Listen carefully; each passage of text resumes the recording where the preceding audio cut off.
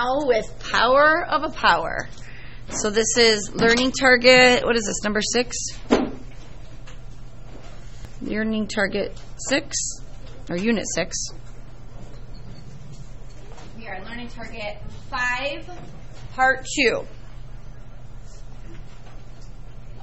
So yesterday we did negative and zero exponents with multiplication and division.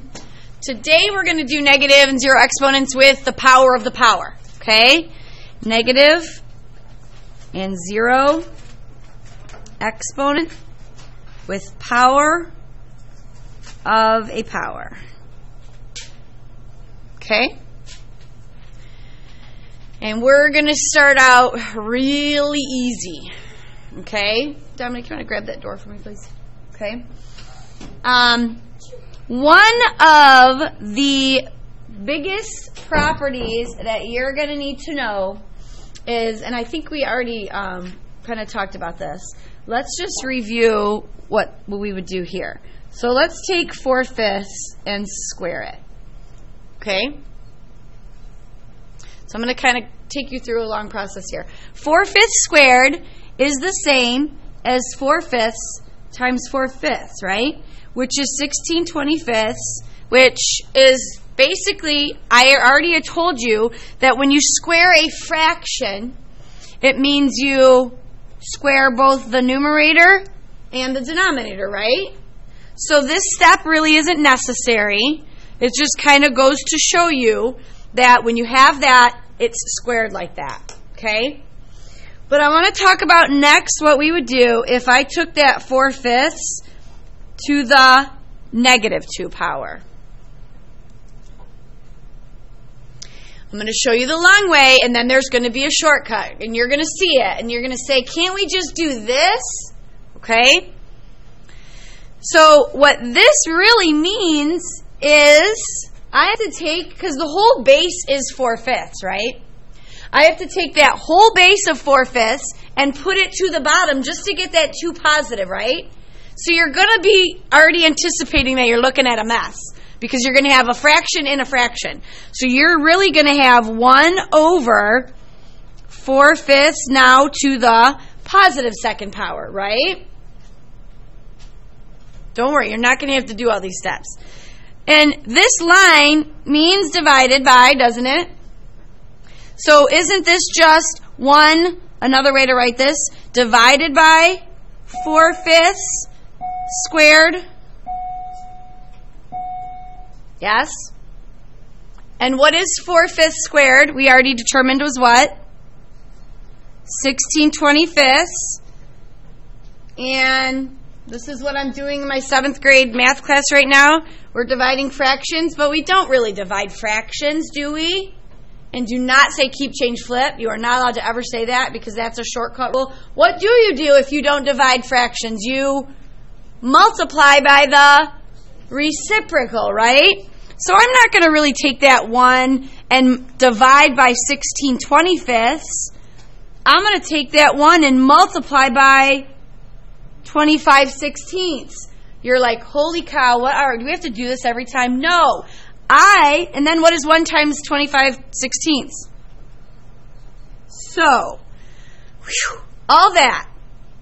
I went from 4/5 to the negative 2 power, and my answer was 25/16. Is there a shortcut that I can apply to this where I could skip all these steps? What do you think? Yes, I've seen people's hands do this. What are they doing? They're just kind of flipping. So the fancy word for flip is reciprocal, right? It's actually multiplicative inverse when you're in 8th grade. So here's the deal with fractions raised to a negative base. It's going to be a huge shortcut for you. Unless you like that, you can do all that if you want. But here's your shortcut. Your shortcut is going to be, I'm going to end up having to move it down, flip it around. So I could take 4/5 to the negative 2 power and really make it 5/4 to the positive 2 power. And will it give me the same answer? Yeah. Did you just follow that? negative exponent with a fraction base. To change it, instead of doing it your traditional way of putting it underneath and then doing all this business, take the reciprocal of it, and that turns the exponent positive. Okay? So if I wanted to take 3/8 to the negative second power, all I have to do is really take 8/3 to the positive 2 power, right? Okay? So that answer is actually going to be 64/9, right? Don't forget to cube the denominator as well. A couple of you, actually many of you, forgot to do that on our last check for understanding. Okay, so that's a pretty important rule to know. So now let's move on to the rest of it. So you think you got that down pat? Let's do this. If you have like a, so if I have a over b to the negative x power, you can really turn that into what? Dylan? B over a to the x power. Yes, b over a to the positive x power. Hey, it's one of those things that's like really easy to know once you're taught it, right? But you would have no idea that it really would be okay to do unless somebody told you. Well, now you know, right? So it's one of those that if you ever encounter it on a math test or MSTEP or anything else, now you know. Okay. So now let's get back to power of a power. So remember how I started you out with a to the 4th to the 5th power? No negative exponents anywhere. You just said a to the 20th, right? Because you knew that you had 5 groups of those 4 and 5 groups of 4, okay? So, just like we're going to do next, let's make it a to the negative 4th to the 5th power. And that's going to make it what? Instead of a to the 20th, a to the negative 20th. And then do you know what to do with a to the negative 20th? You make it over 1, right? So this is actually going to be 1 over a to the positive 20th. Are you following me? Okay. Would the same answer be true if this 4 was positive but the 5 was negative? Sure. Right? Because you're still getting a to the negative 20th, which is still 1 over a to the positive 20th, so nothing big yet so far. Okay? Because eventually we got to put these all together. Okay? So, what if I had, and this is where it kind of starts to get a little tricky. And this is what we want to, I got to find the exact right problem here. Be careful of here. Yeah. If I have 2a to the 4th to the negative 5th power, okay, versus 2a to the negative 4th to the 5th power, because you're going to have different answers, right? So, let's do this one because it's easier. Notice that, I noticed up here that didn't really change our answer, okay? Here there's a coefficient. Now this is on the outside. What would this do? So this would give me 2 to the positive 5th power, which is what? It's 32. Don't forget to raise that to that power. A to the negative 20th. And then, you know what to do from there, right? None of your answers can have negative exponents in them. So you're going to keep the 32, but move the a to the 20th, and now it's positive, right? So now, as I'm looking at this, I can't do the same thing because I can't take 2 to the negative 5th power. All right? So what is my option at this point, do you think? Take and move the whole base. The whole base is 2a to the 4th. So really what that means is you're going to have 1 over 2a to the fourth to the positive fifth now, right? Which is going to give you 1 over 32a to the 20th. See the difference in the answers? Here this was taken to the fifth power because your exponent was positive. Nothing needed to change until after you did the multiplication, right? Here my exponent was negative. I don't want to take a 2 to a negative fifth power. I'm just going to take that. So it kind of matters if the exponent that's negative is on the inside or outside, right? So do you see how our answer got to be this? Okay, here's another tricky one. What if this was the problem? Well, I'm going to just show you this. Let's do a little experiment here. It should work out the same way, and if it doesn't, I don't know what to say. We'll see. So as I look at this, the only difference is this time I made them both negative. But I can't take 2 to the negative fifth power, so I can't just do that and make it positive 20. So what are our options? We have to get it the whole thing down, right? Okay, here's what's weird about this. I told you at September when we did bell work that moving exponents and their bases from one side of a fraction to the other makes them positive, right? Move it back up, it's negative. Move it down, it's positive. However, this base is protected. So do you see what I'm getting at right here? When I move this base and this exponent with it, the only exponent that's going to change to positive is the 5, not the 4. It's like in a little protected bubble there, right?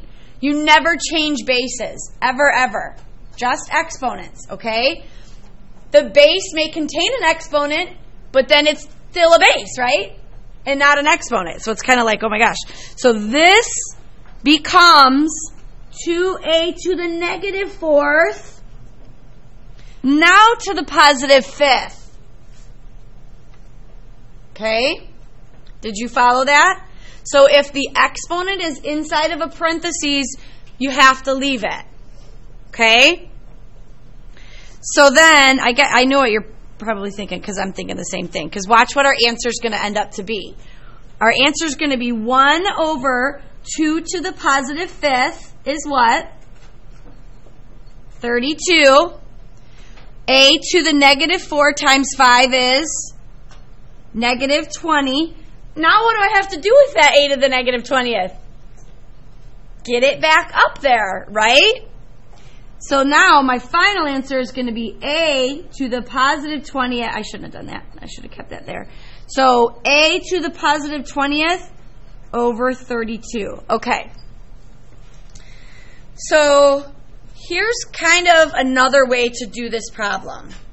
You may or may not want to do it this way. I'm just going to show you. Some people are better with keeping it all intact, meaning that's the base. I'm going to get that 5 negative, and then I'll deal with whatever I have to after. Then there are people who say, I want to move as little as possible. So what 2a to the negative fourth to the negative fifth really means, and you may like this option better, so really watch. It means you're going to take 2 to the negative fifth and a to the fourth to the negative fifth. So watch. Don't move anything just yet. Take your 2 to the negative fifth and take your a to the negative fourth to the negative fifth. You see what I'm getting at here? So when I do each of them to the negative fifth power, what do I get with the a's? I get a to the positive 20th. Woohoo, it can stay. But this has to, you know it has to move because that's negative, right?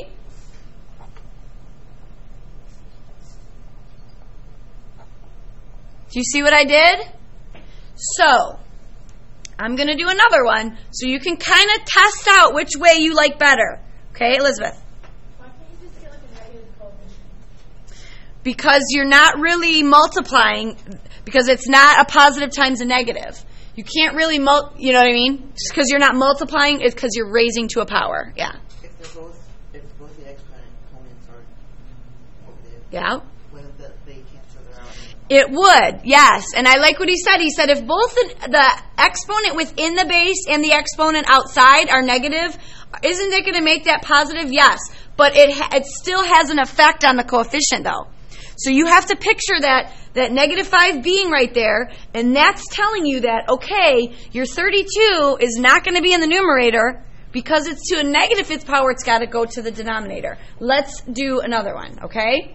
Let's take 5x to the negative third power to the negative second power. Okay? So maybe you want to separate them in your notes. Option 1, option 2. So, yeah, Joey. If the exponent on the outside of the whole thing is 0, would it also? Yes, that's going to be on my notes coming up, Sue. Yes, yep. We'll do that one next. Thank you. Okay, option 1 is just treat it as got to get that 2 positive, got to get that 2 positive, and not worry about anything else. And that may be your thinking. I don't know. Everybody's brain works differently. So somebody might say, I just want to get the whole darn thing positive, but that 3 stays negative, right? So be very careful with that, because you might be tempted to change it to positive, but only that changes. Then you would say, okay, I have to take 5 to the second power, which is 25. Don't forget, all this is over 1. And then I have to take x to the negative third to the second power, which is negative 3 times 2, which is negative 6. Then I got to turn around and move that x to the 6th back up. I just moved it down, right? But now you got to move it back up. So your answer is x to the positive 6th over 25. Are you okay so far on that? All right. Let's take a look at option 2. Option 2 is not looking at it as a whole. And I'm going to take the whole base just to get that negative 2 positive. You're looking at it as you're breaking down the base. You're breaking down the base and taking the 5 to the negative second power and the x to the negative third to the second power, right? Remember how we learned that? That's all that means. You're kind of distributing that negative without really multiplying, except you're distributing by raising to the power. So I could look at this problem and in the very next step do 2 things. I can move this 5 to the positive 2 now down, and in the very same step I can do that. Oops, I was going to say, screw my whole answer up if that wasn't there. So that then is x to the positive 6th. And actually, to skip even another step, do you really have to write that whole 5 squared, or could you just do it in your head? So could you look at this problem and potentially do it all in one step? I say potentially because if you've not been with me from day 1 learning target 1, you probably have no clue what's going on right now anyway. So you have to be with me on this. So you could have skipped that step. So this could be x to the 6th over 25 right from the get-go. Do you see how they kind of match up? Okay, you want to try one on your own? I'm going to give you one, and I want you to try it maybe both ways, or maybe try it whichever way feels natural to you, okay? So how about 4x to the negative third to the negative second. So go ahead and give that one a go.